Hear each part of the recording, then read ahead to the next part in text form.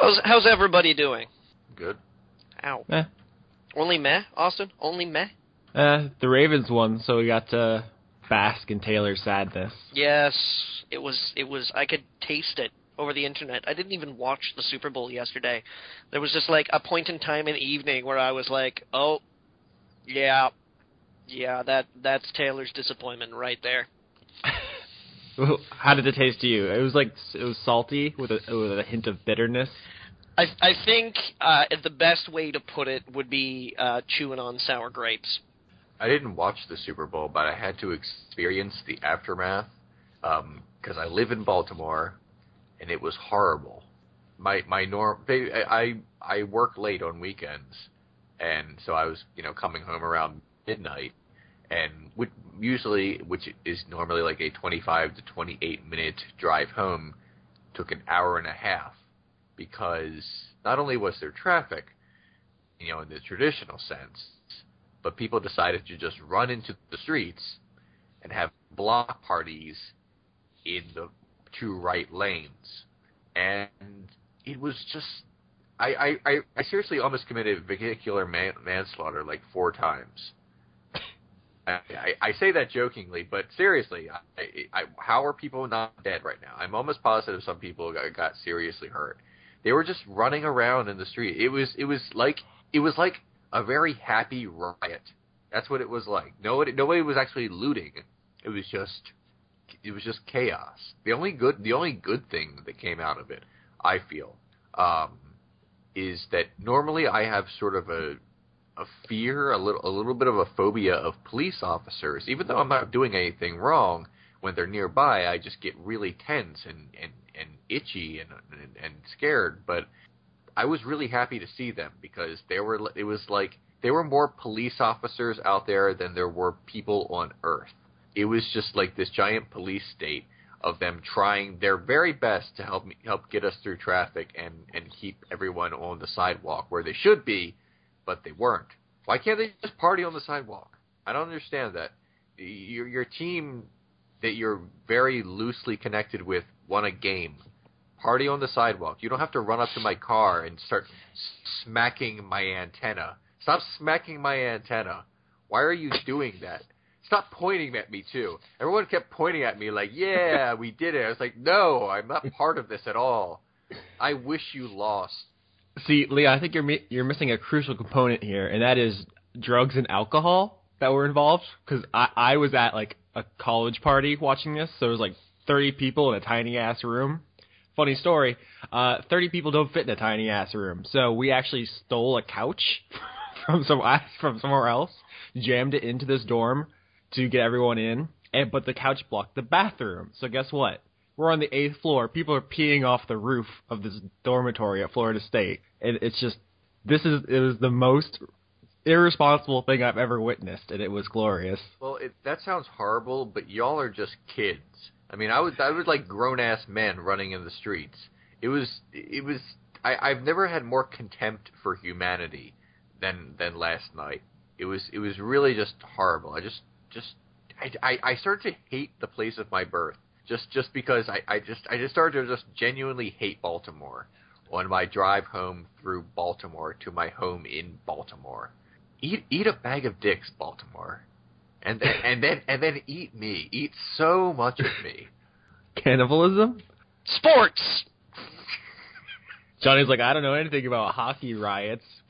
That was like a violent riot, though. Actually, I was just telling Leon before you arrived here, Austin, that today in Vancouver we had our first court case. And I think this is fascinating. Apparently, the Vancouver Police Department has won international awards for the policing that they've done to track down participants in the riots. They got a bunch of mobile footage, people recording on their cell phones, television footage, everything, and they've been using recognition software to track people down. And we had the first trial case today began in Vancouver.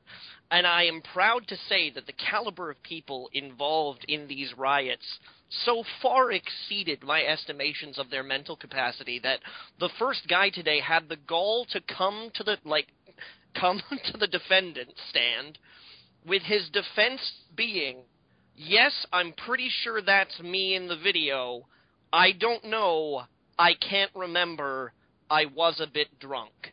That sounds about right. But, I mean... As a legal defense? No, just the truth. You're supposed to tell the whole truth, nothing but the truth. That's about right. Can't argue with that. I don't know what you're talking about. All I know is that probably like a month from now, he's going to be like, wait a minute. Oh, I should have gone with the I didn't do it testimony. I appreciate the honesty, but you see what I'm saying? Like, Leon was like, it was like a happy riot. Everyone was just so happy, but, I mean, people were like setting shit on fire in Vancouver, weren't they? I know that. Canadians are an angry bunch. It's because it's all repressed. It's so repressed. It is so repressed.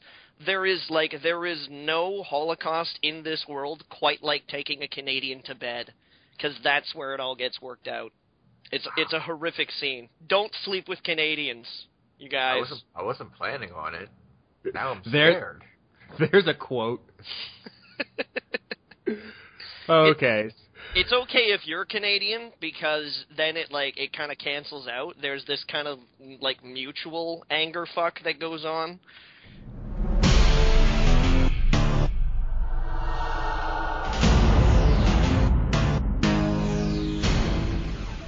Ladies and gentlemen, welcome to another weekly edition of A Motion Picture is Worth 1,000 Words, where myself, your host, Johnny Maloney, and my compatriots, Leon Thomas and Austin Yorsky, review the descriptive video tracks to popular movies and television shows. It should be noted, for any new listeners here, we do not actually review the content. We just review the descriptive video track. So no dialogue, no talk of plot, what's actually going on screen. Just whether or not we feel descriptive video has the adequate amount of effort and art put into it to properly lead the audience into these heart-wrenching stories and wonderful tales that come to us. Today we're going to be having a look at Steven Spielberg's War Horse. So, first of all, we're going to begin with a little reading of a transcript from the descriptive video track of War Horse, and then we're going to discuss at great length. So, we begin.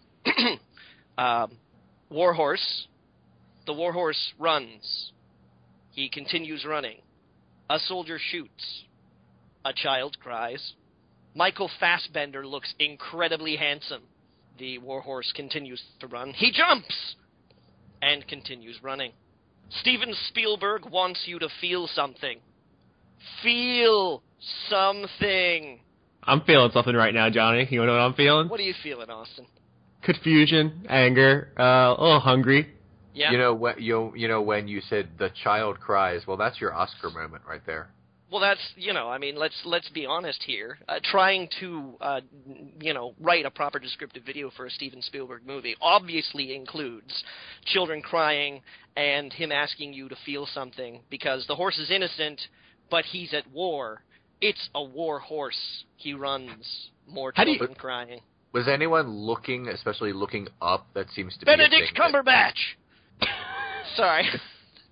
Why do we always assume that animals are innocent? You don't know what's going on in that horse's mind. It could be like kill you. It could be like a serial killer rapist, for all you know. The fucking neck. But yes, Leon, to answer your question, yes, a child with wet cheeks looks up as the horse leaps majestically in the background. A fist is raised in the air, not in hate, but in triumphant solidarity. Feel something. Steven Spielberg loves you. The end. I once I read a description of Steven Spielberg's films in general, and with rare exception, they seem to be all about making you feel like a child so that you don't question why it isn't a more significant film. I can see that. Yeah. It simply explains why this descriptive video track talks down to me.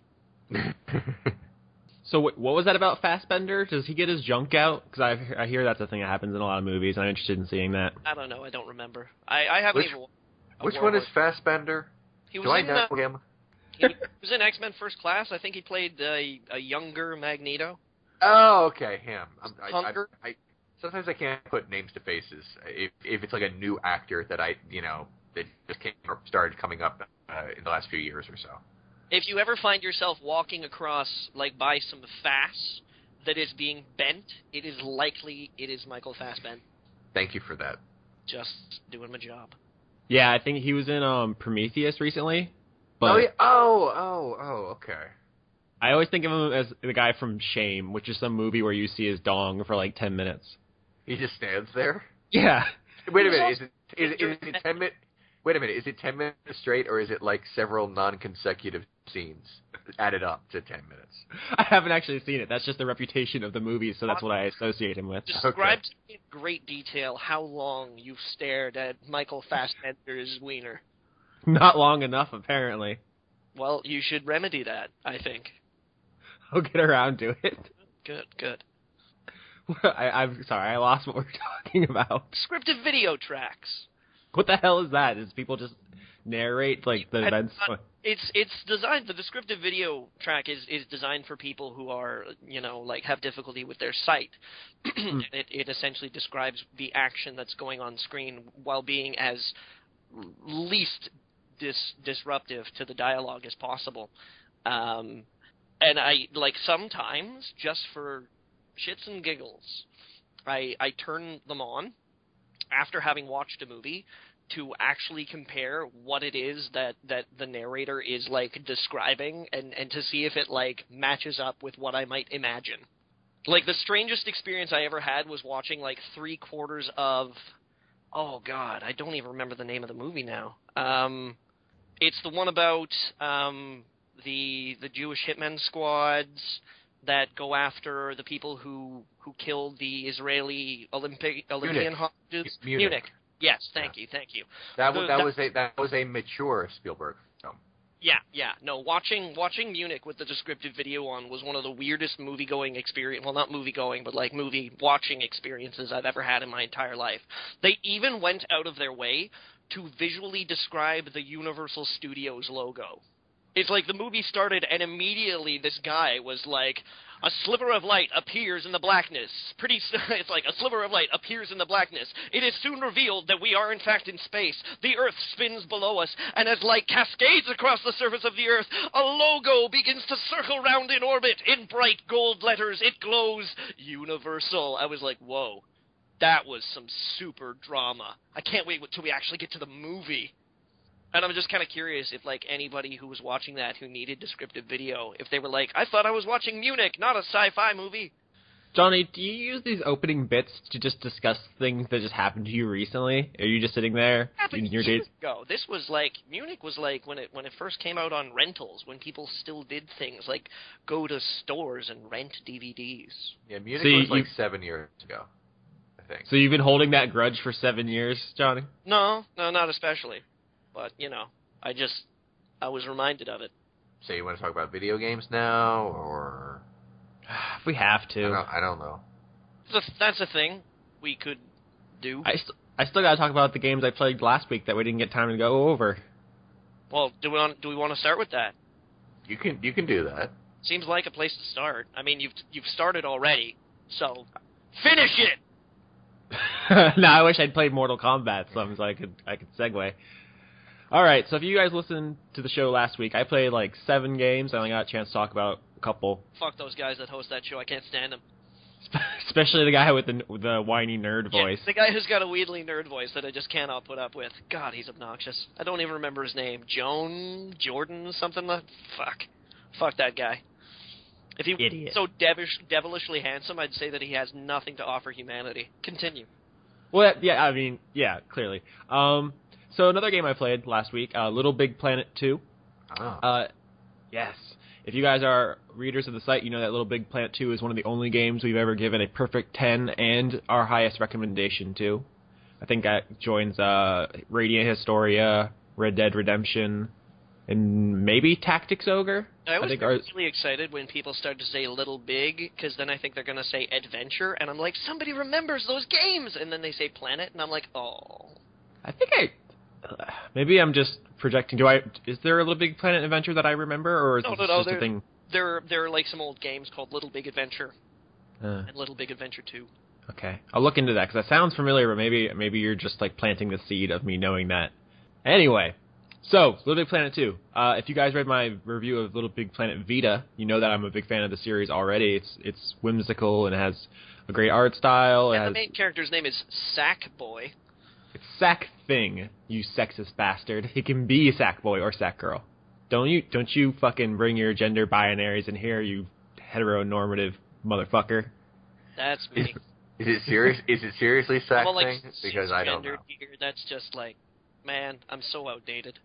Actually, I think the narrator says sack thing because you can dress him up as a boy or a girl. Well, that's better. Fucking the inimitable. I've forgotten his name. I can't believe that. Stephen Fry? Stephen Fry, yeah. Jeez. Yeah. Johnny. Yeah, Stephen Fry is the narrator. These games have personality to spare, and I think I'll just cut right to the chase.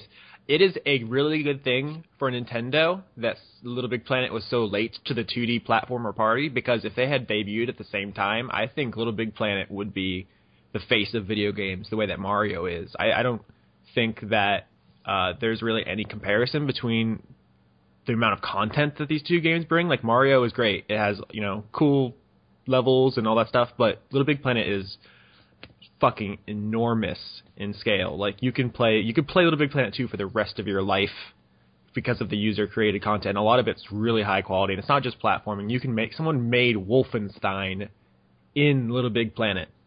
Wolfenstein 3D? I believe so. Oh. Like, it's absolutely ludicrous how great this game is. And it's really, I think the series is really underappreciated, maybe because it's a platformer in the shooter age, maybe because it's a Sony exclusive when Sony's kind of lagging behind. I don't know. But the music, the polish, the art style, the charm, Stephen Fry, the user created, the content tools, all that stuff. Little Big Planet 2 is spectacular. All cynicism aside, it is really difficult to hate on a game in which people have managed to successfully propose to their girlfriends. Yeah, I think that joins like Minecraft and Borderlands. Portal 2 had a marriage proposal level in it that a user made, and actually got Ellen McLean to do the voice for. But Little Big Planet 2, I've seen some marriage proposals as well, and they're adorable. Adorable, I think, is the word for all of it. Adorbs, yep. And if you read my review, you'll see that I think the Vita version is one of the best games on that platform as well, because it actually uses the technology to intuitive effect. If something's in the foreground and you want to push it to the background, you push on the front screen, and vice versa. You push on the back screen to push things to the foreground. It just makes perfect sense. Nothing weird and gimmicky. It's all good. So, highest recommendation for that, unless you just hate adorable things. In which case, what kind of monster are you? Yeah. We're just going to assume that you kill kittens in your spare time. Leon. In really unseemly ways, too. Like, you don't even just end it quickly? Nah, like crucifying. Oh my God. Shaving and crucifying kittens. You monster. Oh, I didn't even go there. I get bored. Holy shit. So that got dark real quick. What else did you play? Oh, what else have I played? If you follow me on the site, you know that I have like the most enormous boner for Professor Layton. You've got quite a boner, Austin. It's massive and intimidating. But if you also follow the news around the series, you know that the Professor Layton versus Phoenix Wright recently came out in Japan to, like, I would say, lackluster sales. They weren't bad outright. They weren't particularly great. And that means it might not get localized. This makes me sad. So I've been playing Ace Attorney, the franchise, which is the other half of that one, because I haven't finished all of them. I'm up to, Case 3 and Justice for All, I think is the name of the game. The numbering series, the numbering of this series is absolutely ludicrous. There's like 3 main games. They don't have numbers. They just have subtitles. And then there's the Apollo Justice one, and then there's like the 2 Edgeworth ones. Like, unless you have a chart, I find that it's pretty much impossible to explain the chronology. I appreciate a good chart. And then there's the one that isn't even out in America because Capcom hates us. So, the one I'm playing right now, I like it, and I feel it's kind of like To the Moon last week, where I'm about to talk a bunch of shit about a game I enjoy, but, these things happen.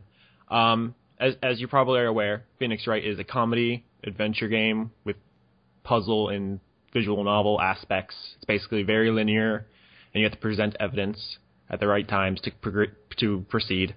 The characters are great, the music's great, it has a lot of personality, but the logic's pretty fucked in a lot of ways. The best way to get this point across, I think, is with an example. In the one case I was doing last week, there was a murder, right? As is wont to happen. So I was investigating the crime scene, and there was a... Murder most foul, or murder just kind of foul? Here's the thing. The game is... Every single case is murder, but the characters are still acting like completely like Saturday morning cartoon. Like it's not... Someone didn't just get their head bashed in. So there's a bit of a disconnect there. They're like, we found body parts everywhere. Ha ha ha. So it's sort of got reverse L.A. Noire going on. Because L.A. Noire is like, hey, we found your car in an abandoned lot. That's not my car. Yes, it is, you goddamn whore! You better tell me the straight truth, or else I'm going to have you deported! And then I'm going to exhume your mother and have sex with her corpse! That's actually a great comparison. L.A. Noire has a very similar problem with logic, where either you, the character, know things that you, the player, don't, or vice versa, and it really kind of messes up the flow, and it's understandable. It's really hard to write a detective game that gives you kind of the freedom to explore, but also keeps you on track. You know what I'm saying? Because, investigation is kind of a difficult, non-linear thing. It pretty much relies, in my experience, a good investigative game basically relies on passing the player information before the character is required to use that information. It's all based on how that info gets passed to the player. So let me get back to my example here, okay? There was a murder in this case. As I was investigating the crime scene, I found there was a box, a big-ass suspicious box. I clicked on it, and Phoenix is right, is like, yeah, that's a suspicious box, and that's it. Every time you click on it, that's all he'd say. So I left, and I was like, okay, that box is clearly important, but it's not time to use that box now. So I went to court. It was clear to me that the box was important, but none of the options would let me bring it up because he didn't take note of it. It wasn't important to the character.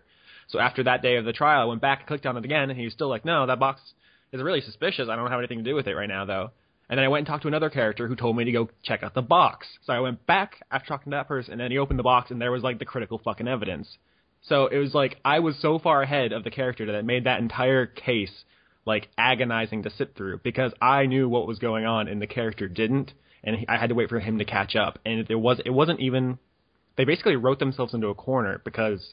There are ways around that, but the way the writing was, there wasn't any way to disguise what was supposed to be happening from us.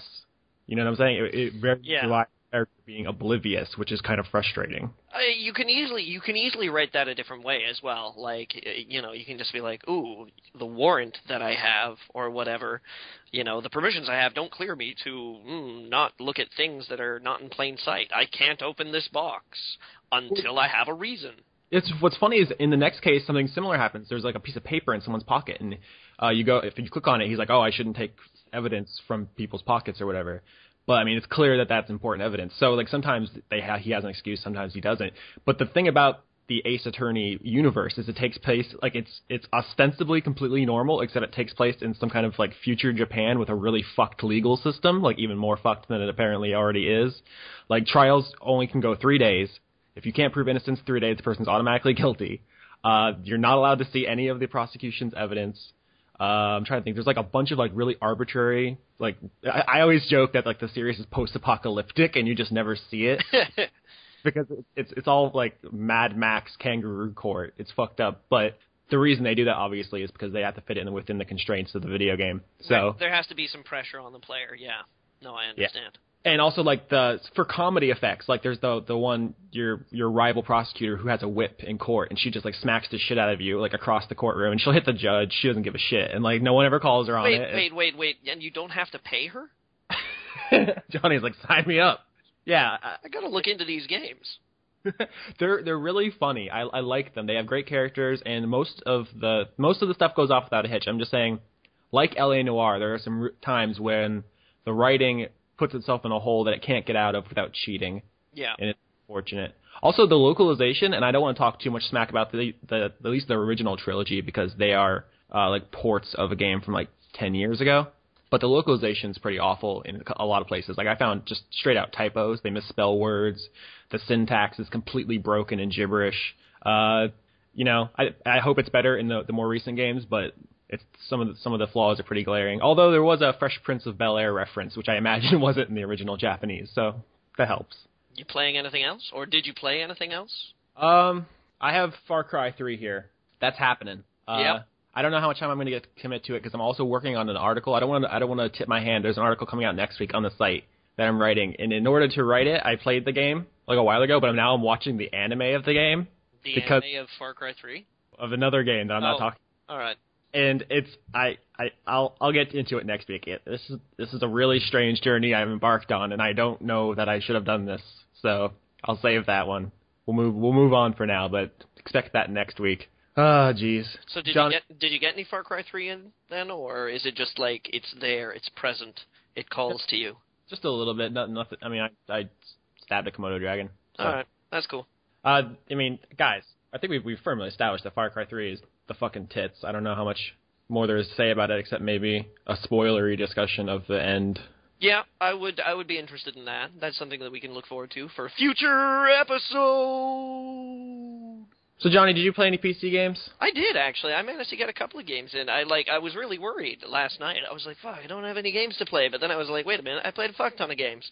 I finished Dishonored in the first place. I had completely forgotten about that. I finished it, like, last weekend. Well, not last weekend. I think I finished it, like, actually after we did the podcast last week. But, yeah, I finished it, and it's awesome. I love it. I love it so much. I want it. I want to hold it. I want to hug it. I want to take it to bed with me. I want to wake up and look into its face. We already established that you shouldn't have intercontinental relationships with Canadians. Yeah. So and that's probably not going to happen. Where's Arcane Studios located? I think Arcane Studios is actually in France. So that probably shouldn't happen. Probably not. Although, they say some things about the French. Are you going to replay it to do everything a different way, or? I already did. Like during the course of my playthrough, I did reduce. I made myself promise that I wasn't going to be like, oh, I fucked that up, so I'm going to load it. But what I did wind up doing was replay sections of levels and be like, hey, I wonder if I did that differently, and just go back and experiment. Basically, get to a certain point in time and be like, oh, that was really cool. I can't believe I did that. What if I did it this other way? So then I went back and I would wreck people's shit, and it seamlessly, lets you do either thing. Be just a goddamn ghost, or all the murder. It most of the time whenever I encounter a game that focuses on stealth, there's usually a bias, where it's we're an action game that has a stealth component, like Far Cry 3, for example, we were just talking about, is a very heavy action game that has a stealth component. It's an undercooked stealth component. It works, but, I mean, it's obviously kind of not as important to the game as, say, a Central Crux stealth game would be, one of the Splinter Cell games, or the Thief games to get classic, or Metal Gear Solid, or even Dishonored. But the way that Dishonored marries you being able to slip by almost completely and utterly unnoticed with destroying everybody. You kind of have to choose, I guess, at some point in time, which way you really want to play the game in terms of the price of the upgrades that you have available to you, and which ones would be really useful for which way you're going to play the game. But I think it does a really decent job of both. So I finished that, and I just once. I mean, I don't really have time to replay many games these days. So unfortunately, immediately afterwards, I uninstalled it and moved on. Played a little bit more Sleeping Dogs. That's happening pretty slowly. Played a little bit more Strike Suit Zero and actually Skyrim, because I'm trying to clean out my quest log and get everything done for when Dragonborn comes out, because I want to see if that's any good, because Morrowind, big fan. But I did get a couple of new games in this week. One of them, The Cave, and the other one, Antechamber. Which one would you like to hear about first? Well, I believe, did Sean give The Cave a 7? I believe that was his review. Possibly, very possibly. I think it was in that realm. It was. I think his general consensus was that it was a flawed masterpiece or something. How do you feel? Well, I'm not that far into it. I've only played I think a little more than an hour at this point in time, but I'm immediately taken by the art style and also by the humor. That is a Gilbert and Double Fine production, correct? Yes, that's right. I mean, and it's not really that. I was a little surprised that Sean said an unlikely team up of Gilbert and Double Fine. I'm like, unlikely? No, because Ron Gilbert gave Tim Schafer his first job in the industry. The two of them used to work at LucasArts together. They did Maniac Mansion together. They did Monkey Island 2. In fact, the Monkey Island 2 Special Edition actually features a commentary track with Ron Gilbert and Tim Schafer both. And it definitely hits that kind of that humor, that niche, and I love it for that. I love the art design too. I mean, I can kind of see it sort of as being a weirdly, I don't want to say spiritual successor because that makes it sound like we're never going to get a Psychonauts 2, but it feels as though it's pretty heavily influenced by Psychonauts. I've made peace with the fact that we're never going to get a Psychonauts 2. Don't even open that wound. We will see how Double Fine Adventure goes. We'll see. I'm not hopeful. We'll see how Double Fine Adventure goes. And after that, I think we'll be qualified to say once and for all whether or not it's going to happen. But, yeah, I mean, it's pretty heavily influenced, at least stylistically, by... I mean, if you're not familiar with the premise of The Cave, it's essentially about these 8 characters. At any point in time, or any time you play the game, you're controlling 3 of them, who have all come to this cave, who actually narrates the game. The cave narrates, which is funny, actually. I just gotta say, that the first thing that occurred to me when I heard that the game was called The Cave, and this is so completely arbitrary and stupid. What? How hard would that be to Google? Probably pretty hard.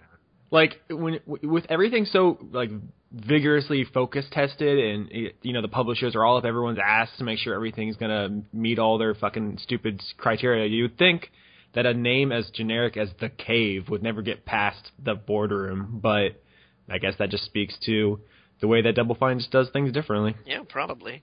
In any case, The Cave grants, like, the deepest desires of those who manage to plumb its insurmountable depths. And it seems as though each time you, somebody enters the cave, it winds up basically constructing a part of it to suit this character.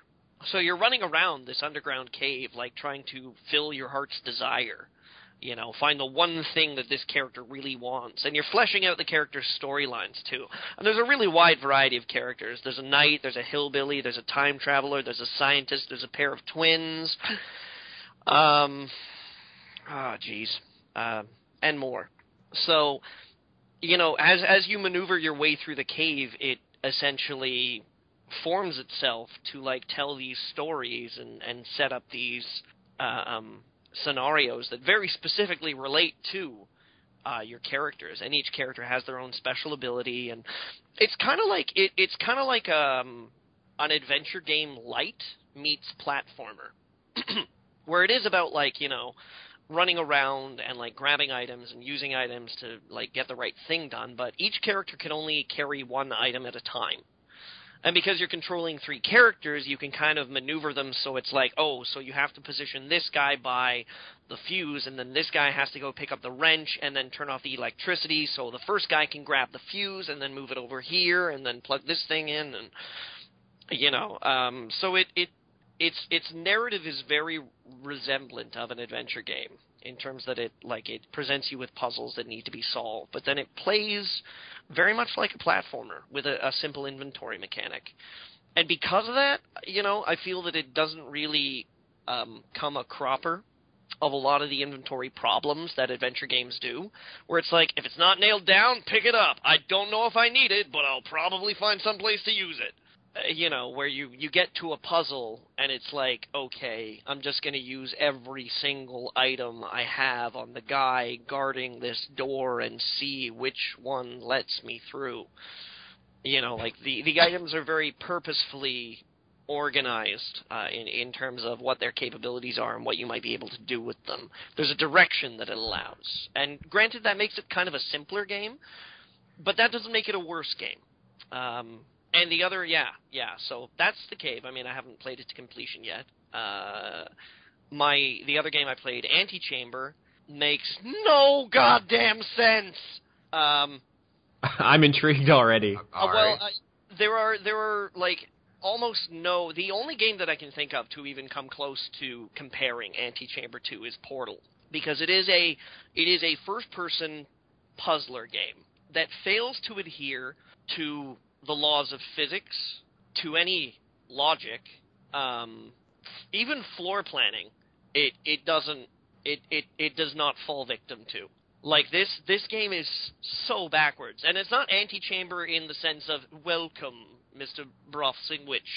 Please wait in the antechamber. Her ladyship will be out to see you in a jiffy. It's Antichamber as in, like, the opposite of chamber. In the first place, there's absolutely no plot. It starts and you're standing in a room. And it's like, go team. And then the whole world gets turned upside down and sideways at the same time. It's like, it'll be like, you'll wander into a room where there's, like, nothing, you know? And you wander into the middle, and then there's this, like, writing that etches out on the ceiling, and you, like, look up at the writing, and it says, don't look down. And then you look down, and the floor just opens up underneath you, like, it dissolves. And then you fall.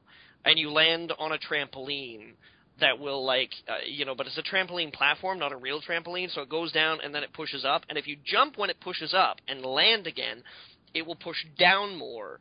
And then you can, like, slide in underneath into this little room that doubles in on itself. It'll be like, it'll turn left, and you'll be like, okay, we're turning left. And then it immediately turns left again, and then again, and then again, and then again, and then again, and then again.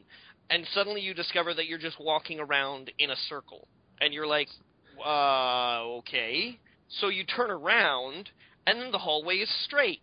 And you're like, oh, okay, I guess I go this way. And then you go straight. It is a puzzle game that basically makes you work against yourself by assuming everything has rules. And there's a time limit.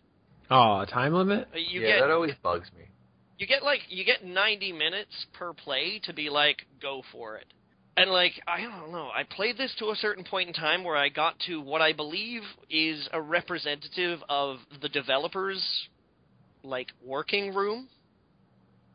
I got into a room that's, like, got all these developer notes on the wall, on, like, pictures, and all these, like, prototype 3D models of things in the game. And I'm like, did I win?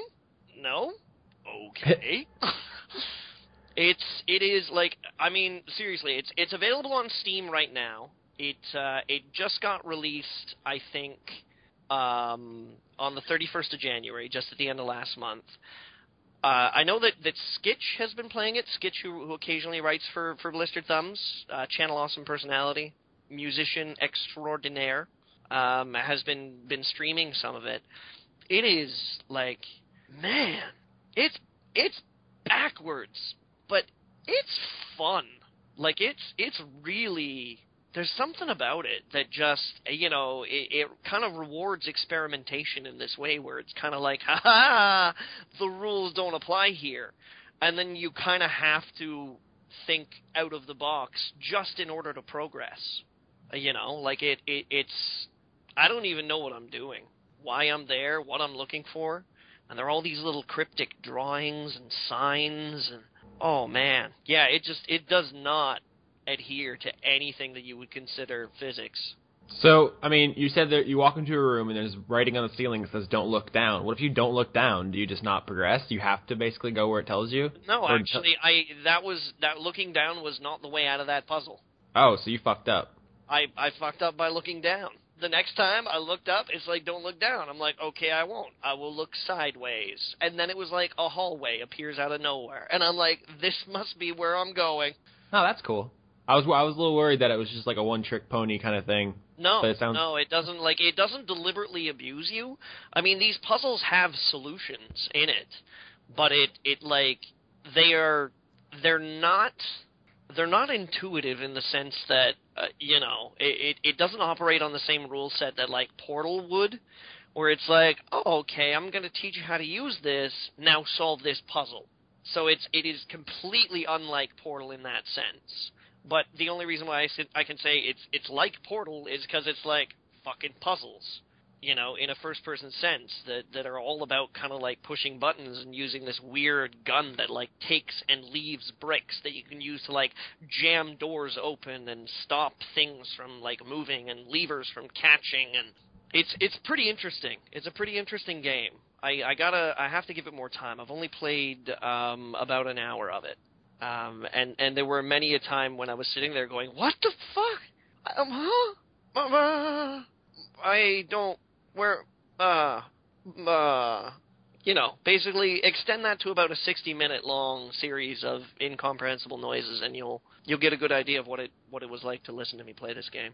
I got it. I think I kind of understand what you're going for. It seems like something that would be hard to get across in so many words. You kind of just got to do it. It kind of has to be experienced. I mean, you know, I'm fairly certain there must be footage of it up on YouTube by now or something like that. You know, I believe Video Games Awesome has a playthrough on Blister Thumbs right now. They do actually. You should go check that out. It's a pretty singular game. There's not quite anything like it that immediately jumps to mind.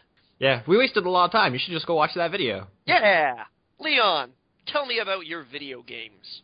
I only played 2. One was Super Mario Sunshine. I played it, albeit briefly. The other game I don't have anything new to say about that. The other game that I'm playing pretty heavily is actually my favorite game of all time, and I had not played it in about 15 years, but I'm playing it again. It is Final Fantasy VI. It's great.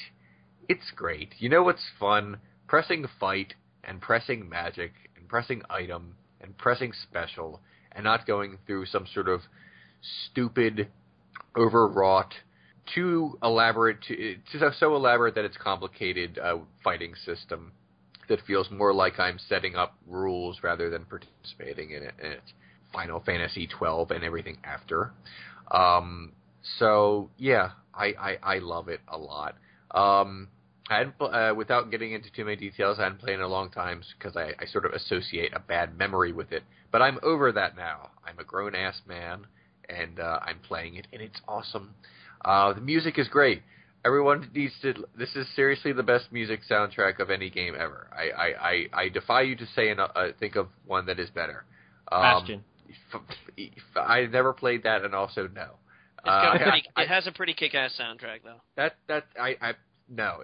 There is nothing more beautiful than Terra's theme ever in history of. No, that's like if you go to my iTunes, there's like a little like column for times played. Awakening from Final Fantasy VI is easily number 1 by like 100 plays. Okay. So, all right. Yeah, I agree with you, Leon. I just like trolling him. Yeah. But yeah, I'm enjoying it, and the amazing thing is, and even though I hadn't played in a very, very long time, never in my adulthood, I remember what to do pretty much step by step. I don't remember every single twist of the plot, but once everything gets going, I'm like, oh yeah, I have to go over here. Oh yeah, there's an elixir in this clock.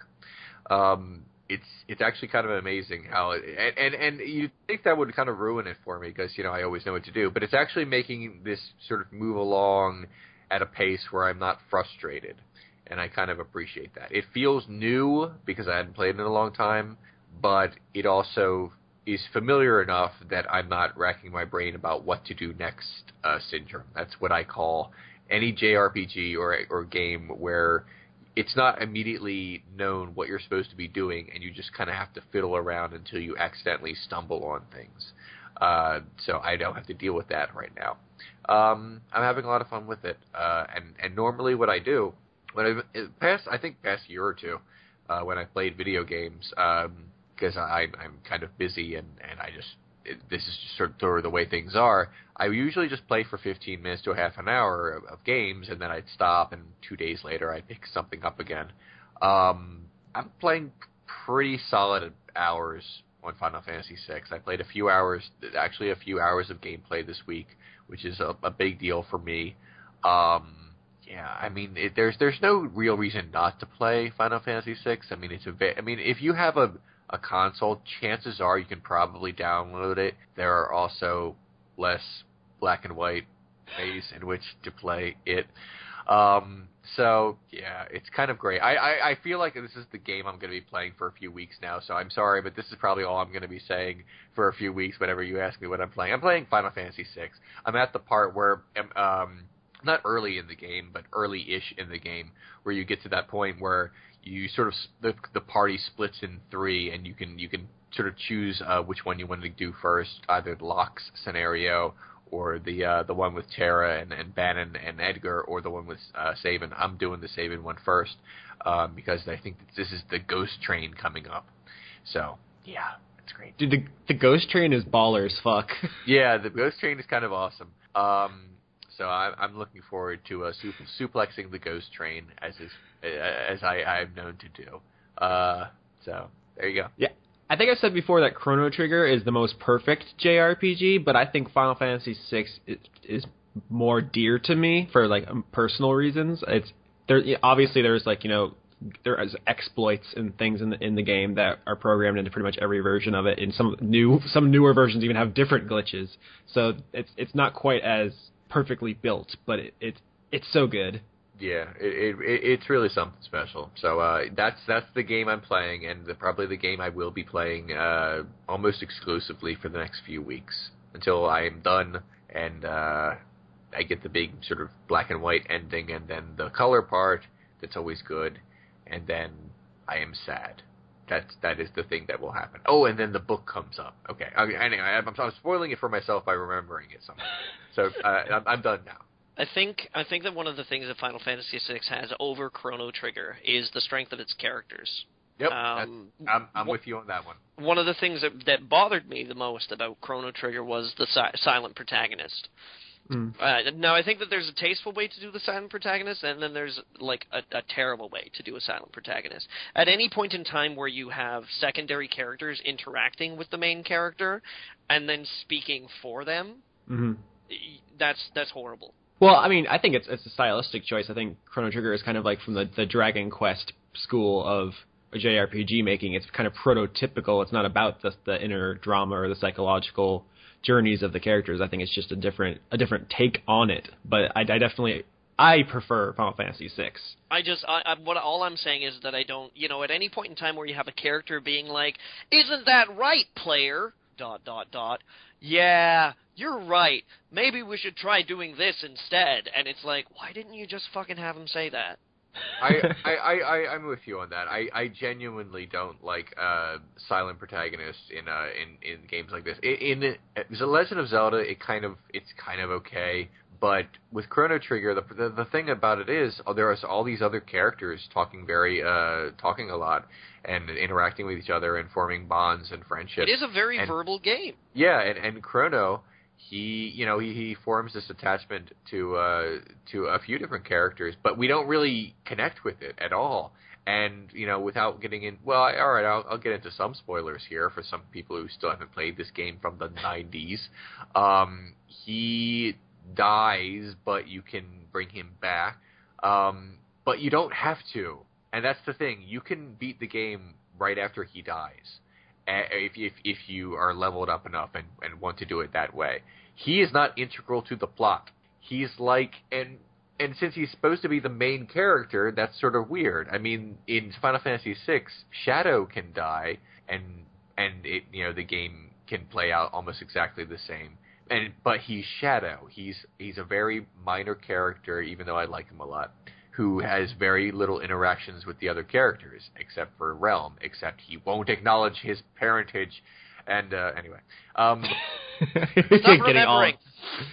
But anyway, all upset about this. But in Chrono Trigger, I mean, I really hate it because every time he has to do something important, you just say yes or no, and it's like, oh, okay, well, that's sure is significant.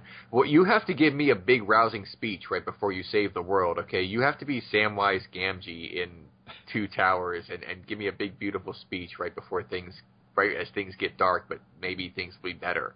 I'm sorry, you can't be that silent of a protagonist and have me care about you.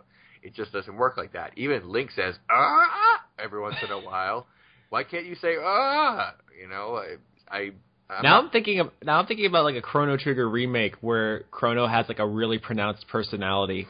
You know, there's ROM hacks for games like this. I wonder if someone actually went back and just added dialogue for Chrono and just had to speak really eloquently. Oh, I was thinking go the opposite direction. Make him like speak in Ebonics or something. Like super ghetto. That would be amazing. Super ghetto. I hope somebody went back and made a ROM hack that actually has him like being acknowledged as a mute. And he has to mime out his answers to everything. I could live with that. I actually was debating who was the best character in Chrono Trigger with Pushing Up Roses on Twitter a few days ago, and she says Luca, and I said no, Frog. But Frog all the way. Yeah, but you know, Magus or Magus. Well, they have the same. They share an arc. I know they share an arc, but I mean they are different characters. Yeah, that's true. I think it depends on whether or not you recruit the one. You know what I'm saying? Because Austin's really scared to spoil it up here. Yeah. Okay. If you haven't played Chrono Trigger by now, you have a problem. If you're listening to this and you haven't played Chrono Trigger, we need to talk. And the thing, and going back to the comparison of characters between Final Fantasy VI and Chrono Trigger, I mean, you say some characters share an arc, but the thing about Chrono Trigger is there's like 3 character stories. There's Luca, you know, kind of. There's Frog's arc with Magus or Magus. I think I always said Magus, because that's how they said it in Gargoyles, and Robo has kind of like a thing where he learns to kind of be semi-human. He goes through the data arc of like trying to be human, but he learns to love, and then they play Never Gonna Give You Up. But the thing is about that, and there's 3 characters who you kind of get to know, and the rest suck because Isla, you don't know almost nothing about her, and Chrono is nothing. Apparently, a lot of Isla's stuff was cut out. Well, whether it was meant or not, I mean, it's just not in there. But in Final Fantasy VI, it's like everyone goes through a thing, through the whole thing. It's like really operatic. There's this huge cast of characters, and they all go through these sort of long journeys. There's like a hero's journey for every character in that, and it's just kind of cool. And at the end of the game, again, I'm spoiling this for myself by remembering it so much, but at the end of the game, right before you fight Kefka, every character tells Kefka what they've learned on this journey. It's amazing. It's like Kefka says something like, "What are you even fighting for?" And they all say what they learned over the past 40 hours of this game, very briefly, except for Mog, who has no character arc. He's just cute. I don't know exactly what he says to. He says, "All of my friends are here," and that's it. And if you have Amaro or Gogo in the party, they don't say anything either. But everyone, they're characters you don't even have to pick up. But everyone else says a thing. You know, it's like I said this on an episode of Harder Gaming once, but I like a JRPG where a group of people get together and fight to save the world and friendship. You know, that's kind of what I want out of these games, and Final Fantasy VI just delivers that. Damn, I'm spoiling this whole experience, this whole retro experience for myself by remembering every single cool thing that happens in this game. I'm gonna stop talking about this now. So. Don't worry, I'll roofie you after the podcast. Thank you. You're gonna do that anyway. Well, now I have a good reason to.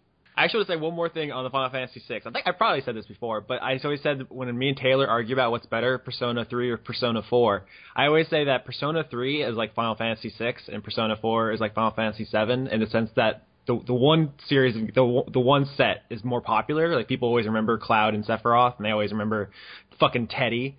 But I think the other games are better. I think Final Fantasy VI and Persona 3 are the better ones that kind of preceded the popularity, and they both share that thing at the end where you get to the top of the tower in Persona 3, and they're like, "Our friendship combined," and they save the world, and it's just like you can't defeat the power of love, and it's just like, oh god, like so many people are dead. What are we talking about?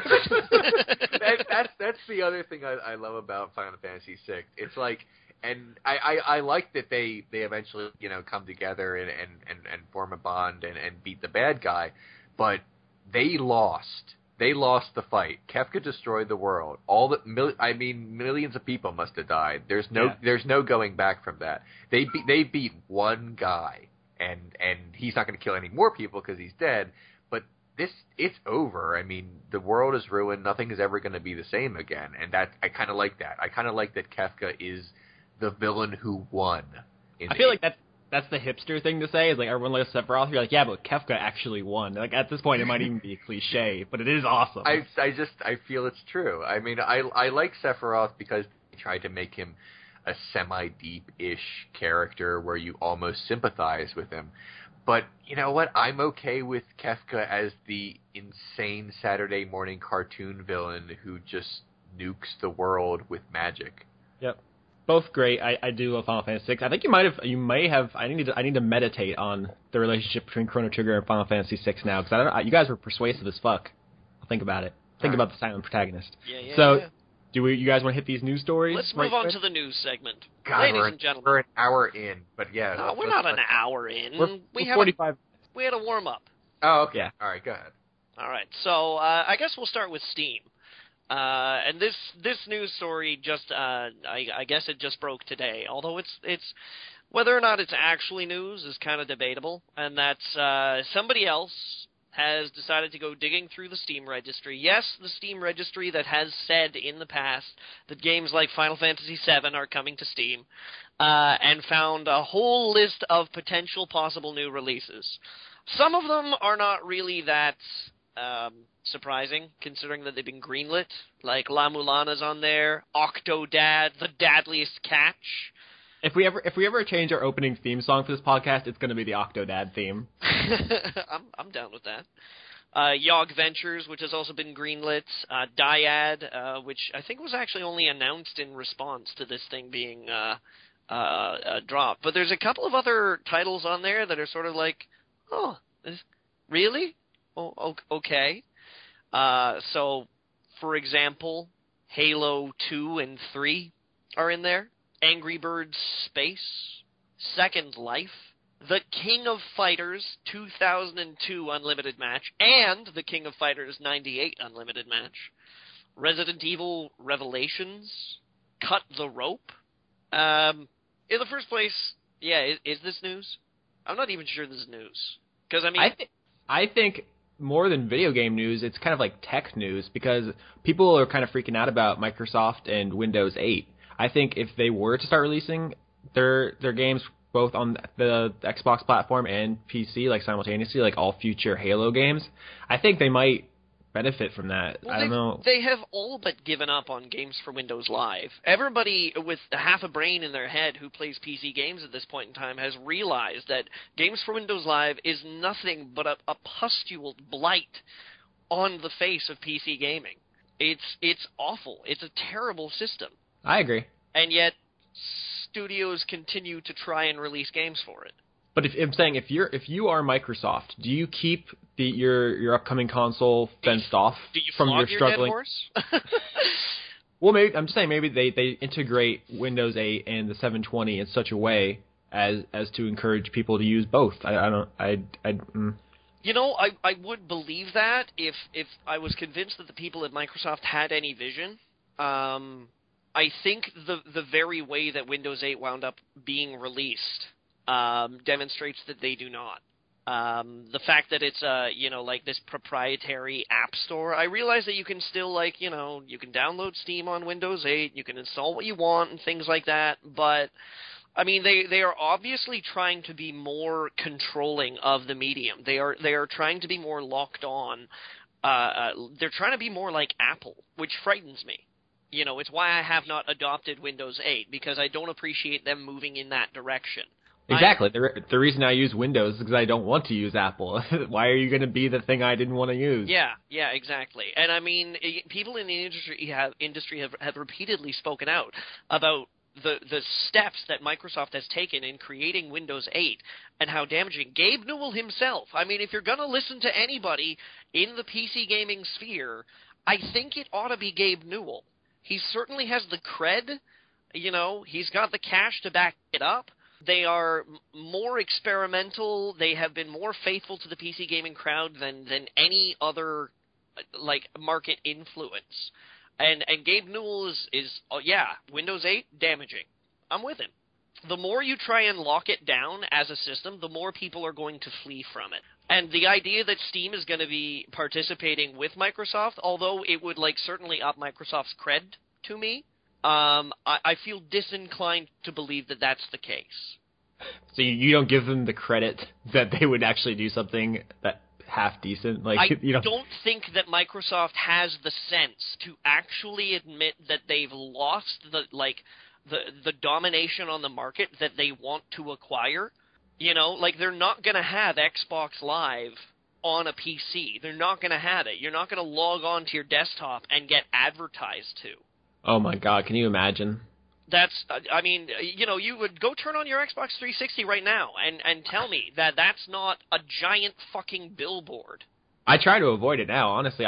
When the last generation rolled around, the 360 was the first console I pick up, but I try not to use it if at all possible if I can play something on PS3. So could you imagine turning your computer on and being confronted with that? Not being able to use an ad blocker. I have mixed feelings about using ad blockers because, game sites like Blistered Thumbs, they get their revenue from things like that, But I perfectly support your right to use it, Not being able to do that even. Logging onto your computer, sticking your password in, your desktop shows up, and then right in front of your wallpaper, there's a brand new ad for the Schick 7. 7 blades! Fuck! Shave your face right now! Do you remember, Saturday Night Live, in the 90s, made, a parody commercial where it was, 5 blades or something, and now we're, up to that? Yeah, I'm back down to 1. I got me a straight razor. My new Badger brush arrived in the mail today. If I take care of this thing, I'm not going to need to buy another razor for the rest of my life. I'm surprised you're here. I assumed you'd just slit your throat sometime during the week. Actually, I'm finding it reasonably easy to shave with this thing. It's fantastic. It also makes me feel pretty manly. I think I said that, so... Yeah. So before we leave Valve and Steam, I think there was one more thing you guys wanted to touch on. There is one more thing, actually, and this touches on a story that we spoke about, actually, a couple of months ago, I'm fairly certain. And that's Valve is currently being sued. They are being sued by the Federation of German Consumer Organizations, initialized as the VZVB, because the Germans spell Federation with a V. Sprechen Sie Deutsch? 9. They are being sued. Why, you might ask? Well, it would be in your right to ask, and I tell you, they're being sued because consumers are not allowed to sell the games they buy. Now, this does touch on, as I said, last July, the Court of Justice for the European Union ruled that the trading of used software licenses is legal, and that the authors and distributors of these software licenses can't oppose resale. Now, I don't think that Valve has instituted the changes yet, and I'm fairly certain that the VZVB, that this legal action is probably basing itself off of that ruling. But they are basically trying to use Valve and Steam as an example to other online distributors, digital distributors, that it's got to happen, and it's got to happen soon, because legal stuff. I mean, we did speak about this earlier. Can everyone remind me what you thought about reselling digital games? I suppose I'm for it, but we spoke about how exactly that would work. I suppose you should be allowed to sell your property. Again, I have mixed feelings about the used game market. We've talked about this in the past in terms of, I feel that when a customer walks in, when someone with money walks in, you have a potential customer, that money is going to go to one of two places. It's either going to go to the store that you're buying the used game from, or it's going to go in part to the publisher and the developer and get you, therefore, support for that product that you like. But the freedom to do it should be there, absolutely. But we did wonder about how exactly this was going to work. I mean, are we going to resell licenses back to Steam at reduced rates? Is that money going to come to you? Is it going to go directly to your Steam wallet? As opposed to the actual trading of money. Do you suppose that these conditions would satisfy? I mean, like, you know, if you could sell a game to a friend, they'd be like, oh, I'll pay you in Steam dollars. Then to, like, you know, use those Steam dollars to buy other games and things like that. Because when people sell, I mean, correct me if I'm wrong, but when you bring a used game back to, like, GameStop or something like that, and you're like, yeah, take my used game, they don't give you cash, do you? Don't they give you, like, trade-in value? I think you get, like, half of half if you get cash. Like, if you bring a $60 game, they'll give you 30 in credit and, like, 15 cash. It does sort of stand to reason that people go with the credit. I would assume. If Valve winds up forcing people to do this, or, you know, not forcing, but if Valve gets their arm twisted and is forced to do this, I could see them doing something similar. I mean, I'm always consumer advocacy, but this seems like a no-win situation if they are forced to, because I think we see less sales, because that you could almost reach a point where you could basically get games for free. If you buy them on sales, they go back up and then you sell them or something. So I don't know how they would even handle that. It seems like a very complicated problem, and I don't really mind. Welcome back, Leon. Thank you. In principle, I agree that we should be able to sell our games back, even to people in digital form. But the problem is, it's kind of like the logistics of it. I mean, with Steam, it feels like they're holding our game for us. Like, and how does that work? Because would it somehow disappear from my computer if I sell it from someone? I mean, the way Steam is set up, I just don't. They'd have to, like, reorganize the whole thing, wouldn't they? Presumably, if you sold it to someone, you would lose the license. It would exit your account. Right, and it's just they would pretty much have to. They would have to create a system in which to sell used games, and I just don't know if it's entirely their. See, I'm conflicted because I think we should be able to sell used games, but I don't know if they have to provide that for us. I mean, it's like EA sells me a game. I don't know. I buy a game from EA. They don't have to. The company itself doesn't have to buy it back from me if I want to sell it to them. You know, it's kind of a gray area, I guess, just because of the way digital distribution works. I think actually that's a pretty good point. Like, maybe Steam should allow you to, like, trade games with friends. Well, they already, you know, they do have the infrastructure for a trading system already built in, really. Like, just one for one? I mean, I know there's, like, the gifting thing. No. I mean, like, you know, there's the item trading and things like that. Things that permanently bind themselves to your account. So that those things exist. So they could just expand that? That may be where they have to go. I mean, if there's any legal traction in terms of suing a company because they don't let you sell your software licenses, it may be the quickest way out of legal action for them. I think that's a fair compromise. And yeah, that's where I'm planting the flag for today. Yeah, could be done. Yeah, I think the trouble does get in there when we start, like, affixing monetary value. That will be trouble, I feel. Anyway, speaking of monetary value, you guys hear about GameStop? Of course you heard about GameStop. We've all read the story.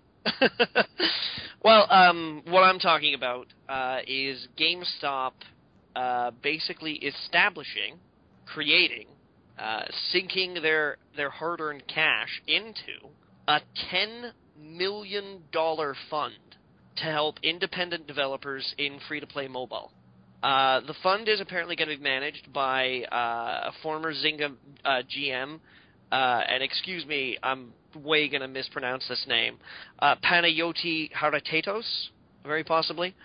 In hot potatoes. So basically, GameStop as a retailer is attempting to sink some money into their future as either a publisher or even possibly a developer.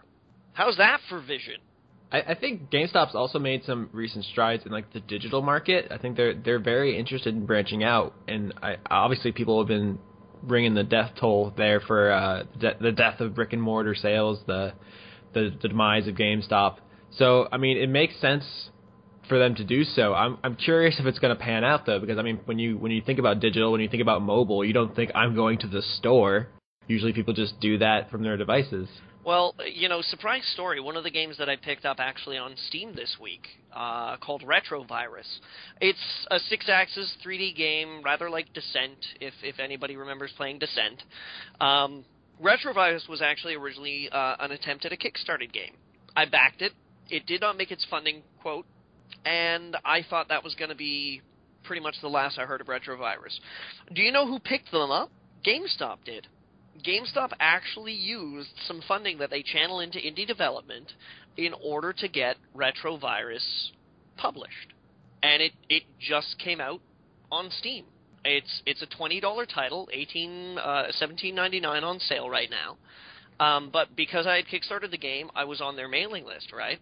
And they were like, oh, hey, guess who's decided to actually make sure that we finish making the game and actually wind up publishing? Oh, GameStop. I was like, what? So, yeah, they have actually been, they've been doing this. There's been a little bit of assurances that they remain in the sales of games market. If they become like a big part in like the mobile or indie scene, do you think people will? Do you think it'll become like less stigmatized? Because right now, as far as I'm concerned, GameStop is like something that we can assume everyone hates. Well, I mean, some time ago, I can't remember if it was last year or the year before, they bought Impulse off of Stardot Games. And as a platform, it still has a lot of problems. But I mean, they're obviously doing their due diligence. They're putting their homework in. They're trying to carry the flag into the next generation of game sales. But I do think that if they become a little bit more, developer indie friendly, because I mean a lot of the hate basically comes from the margins that we're all pretty keenly aware of, and the fact that used game sales at GameStop, 100% of that revenue winds up going back to GameStop. If they wind up using some of that revenue to actually, help smaller developers, or even help get games get made to publish, who knows? Would that smooth their image out some? Absolutely. I think it would, yeah. It makes them more interactive in the games industry as people who love and produce games, as opposed to people who just profit from them. Leon's like, I totally heard you. I just don't have any further thoughts at this time. Okay. Thank you. Leon's like, the defense rests. Yeah. All right. So, I mean, do you guys have any? I mean, it's weird because we've all kind of had this image of GameStop, and now they're doing all kinds of strange things. I think it would be a shame if they just quietly accepted the death of physical retail and just died. So I think this is the best possible avenue for them to pursue, whether or not it works out. Yeah, rather than limiting your business or just clinging to old guards, like, when I say limiting, I mean, like, closing physical stores down and going exclusively digital, or, it seems to me that a hybrid would obviously reach probably the best middle ground for them. Because I know I get on my high horse about how digital distribution is the future, and I can't understand why people line up in the middle of the night to buy, like, a midnight copy and then go home and blah, blah, blah, but I understand that people want collections. I don't want a collection. I have a collection. It takes up way too much space. I'm done with having physical goods. That's my thing. But I understand that people still want it. For GameStop to just be like, well, fuck you guys. There's no money in discs anymore. Seems a bit premature at this point in time. But I think they can see the writing on the wall that, there's been idle talk about there being, like, secondhand sale, measures in future consoles, about, them limiting the actual capability of secondhand games, and whether or not the new consoles are going to be exclusively digital distribution, and if you have to buy everything from a Microsoft store or a Sony store, or... So they're obviously covering their asses. Yeah, I think it's a smart move to at least start making the transition. You have to have the buffer there in case Microsoft or Sony goes off their fucking nut and decides to do a no used games, all digital platform, which they won't. But yeah, you need the groundwork. Yeah, it's smart. I don't think it's going to change anyone's minds right out of the gate. And none of us are mobile gamers, but just because it doesn't affect us personally doesn't mean that we can't appreciate the effort. Okay. Yep. And on that note, man, fuck mobile gaming. Angry Birds this. Angry Birds. You can't see it, but I'm grabbing myself in an obscene area of my body. Angry Birds is fine. It's inoffensive. I don't know. I don't get it. It's like Tetris or Pong. It's harmless. I feel like I haven't said as very much during this episode, so I would like to share a story from my day to basically pad out the parts where I'm talking. Gotta make your quota. Exactly. I feel like I haven't reached quota at all. Normally, I feel like the show is like 40% Johnny, 40% Austin, and 20% me. But this week, I'm like 10. And so I really feel like I have to say something. 2 separate students in 2 separate classes today wrote swastikas on their test paper. I don't know why this happened. But it either they know each other really well and they're Nazis, or this is like a trend in the school, and I'm just noticing it now. So that creeped me out. I'm just going to take a bold stance here. I don't care who I piss off by saying it, but I don't like Nazis. I think I don't like them. I don't like their ways. I wouldn't go to the Nazi part of town at night. I don't like their music. Do they have a Nazi part of town? I don't know. I'm making a horrible reference. But anyway, yeah, that was weird today. I feel like it's like the Da Vinci Code, and you've stumbled upon a secret neo-Nazi society. Oh, and another horrible thing. A student, another student was writing on her paper the very many ways you can say the N-word. It turns out 12. So that was my day. I don't know what's with this school. It sounds extremely racist. It does. The staff liked me. I went there basically to fill in for someone for the day, as I am known to do. And the staff liked me. They said, well, you really kept the kids in line today, And I said, well, I used to be like a regular classroom teacher. And like, oh, okay, well, I might need you back here. I'm like, okay, all right. Just tone down the horrible, overt racism in your students, and maybe we'll talk. But I'm a little afraid right now to be here. They might find out that I'm distantly black, and I don't know what they're going to do to me. So, yeah, that was my day, and that's what the story I wanted to share with you. So, How old were these kids? I gotta know. They're middle school students. That means nothing to me. Okay. They don't have middle school in Canada? I'm sorry. They're almost, but not quite in high school. They're 1 or 2 years before that. They're like 12 and 13. I see. And no, Austin, they don't have middle school in Canada. Old enough not to do that. Old enough to know better. I mean, you would hope so. If like a 7-year-old like wrote a swastika on their test, then I'd be like, you just don't know what that means, or maybe you're Hindu. But no, that's you know what's up with that. So I don't know why that you think that's okay. And I had a problem with it. I didn't let it slide either. I know I'm only there for the day. I'm like, you need to get rid of that on your paper right now. That's completely inappropriate. I was not going to let that be on the paper that I give to the regular teacher to say, here's the test papers. By the way, you might want to watch out for little Timmy. I mean, right now it's this, but one day I'm going to come up to the school and there's going to be a burning cross on. So there we go, ladies and gentlemen. Baltimore, good for traffic disruptions and also swastikas. Also swastikas. Did I tell you guys the story about how I met the earnestly racist kid at a New Year's party? No, but I need to hear it. No, when you say earnestly, you mean like fully conscious that he was racist and very happy to be so? Yeah, exactly. It was this past New Year's. I was just at a party. I was actually, some of my friends there, Venezuelan, so no one there spoke English. I speak enough Spanish to talk to them, but their next door neighbors came over, and they're just white people, and they have a kid, and he's just like, hey, I hate black people. I just want to let you know that up front. No context or anything. He's just like, I think they're stupid. I don't want them near me. I don't want, I was just like, oh, okay. How old was this kid? I guess like 13, 14. Too old to yeah, you should know better by now. Doesn't count. Yeah. But like that was how he introduced himself. He wasn't like, "Hi, my name is blank." He was just like, "Hey, I just want to let you know, white power."